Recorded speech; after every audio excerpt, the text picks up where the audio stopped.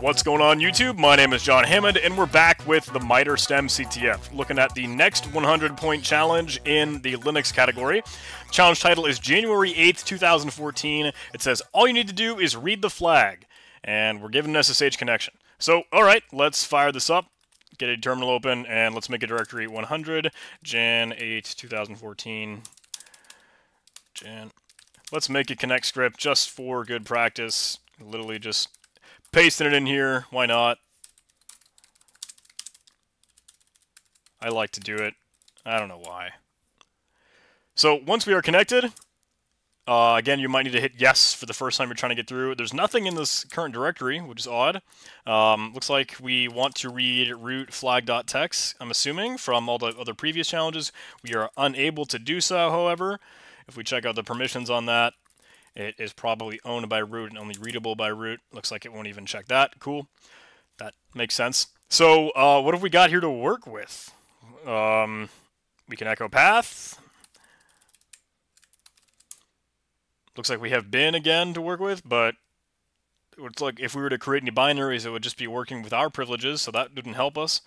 That would just create commands for us. I like to use set to see all the variables in case there's anything else interesting in here. So you basically want to do the regular enumeration that you would do in like the first time you got on a box. In the hack the box EU mentality and mindset, you can totally use linenum, linenum.sh. If you haven't seen that before, reboot user, that's a pretty great script. I like it a lot. And I would absolutely recommend using that if we could get something in there. But kind of the takeaway that you'd want to just pull from it is that you immediately want to know what can you run as root. That's, at least in my mind, the first priority that I have when I get on a box. What can I do as sudo? Is sudo on the system? Can I even run stuff as root? So sudo tac-l will list the things you can run with the superuser do, and it says user CTF may run the following commands on this machine.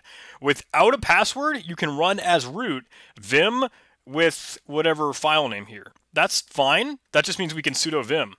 It means that we can't sudo vim that command, like simply sudo vim, but you can sudo user bin vim home ctf blah blah blah hack me too. That is kind of just a little bit of a distraction in that, oh, you'll be like, oh, this file doesn't exist, but that command solely is what we can run with sudo. So I wouldn't be able to run sudo that without a password, just like I'm doing, or sudo that anything, because it needs to be strictly that command that we've seen in sudo tac-l. So don't let that confuse you, but sure, when we open this up, it'll be like, hey, that file doesn't exist. That doesn't matter. We're still inside Vim right now, so we can do a lot of cool things. Because Vim has got some neat tricks to break out of Vim or run commands or run shell commands within Vim. Within Vim. Looks like it has some exclamation point stuff that will run last command from your history or R into the current buffer. You can run commands like that. You can just like run bash even, and I've shown this before and I think some other videos, but run bash shell. I'm trying to see if it'll get the syntax that I'm looking for, just so you can find it online. But oh, looks like they've got it. I don't want it. If you run just shell or sh while you're in the editor, you'll be placed in an interactive shell. And if that doesn't happen, like if you just type .sh or .shell, it doesn't give it to you, you can set shell like a variable. Like if for some reason that's not set, you can set shell equal bin bash, and then you can just straight up run shell, and it'll get you back to that root shell that we were just in. So now we're root, right? Because we've escalated our privilege. We were running Vim as root, so now that we've executed bash through that, we are now root.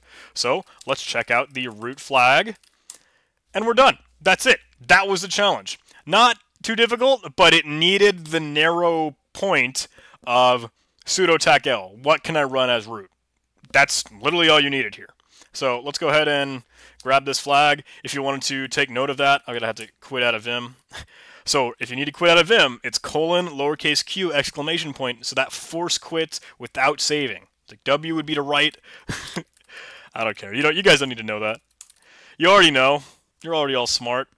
So if you wanted to just jot down a solution, sudo tac l run vim shell and then cat root flag.txt as the given command from sudo tac l. That's also an important thing to note, is that it needs to be strictly what sudo tac l tells you. Even if that file doesn't exist, that's totally fine, because you just need to be able to run vim without a password, because we wouldn't know the password for root otherwise, right? All right, that's that. That's that challenge. Not too hard, but good to know. So let's mark that as complete. I'm not going to write a get flag script for that because it needs to automate some SSH stuff and like big Vim buffers that I don't care to control. So that's fine. Just know the mentality, just know that methodology, and you have gotten the moral of that CTF challenge. So, hey, thanks for watching, guys. If you like this video, please do like, comment, and subscribe. We have a small Discord server. That's what I played the CTF with, and we always do for lots of other competitions, right?